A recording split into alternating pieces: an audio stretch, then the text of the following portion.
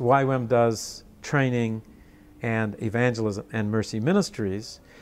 There's a whole story behind that, which the grandparents can tell, which is a group of clueless people going about their business, but with open hearts, and then God intervening in some way. It did not come out of planning meetings, except if we planned to pray. There were other moments where I can remember being in Osaka, Japan, where God was dealing with us about our repentance, about, in this case, our idolatry.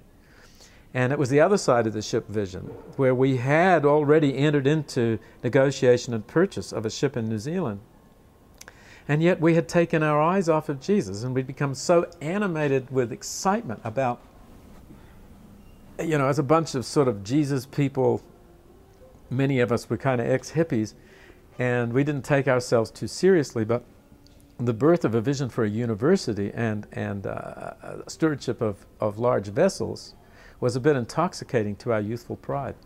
And so God dealt with us about the arrogance and idolatry that had entered our hearts. And of course, you can't see pride. It's like a disease of the eyes. You have a blindness to it until the gift of the Holy Spirit comes in conviction. And so we lay on the floor there in that hostel. I remember there was bad food, the housing was difficult, and we were heavily under the hand of God. And there was a deep sense of godly sorrow. It wasn't condemnation.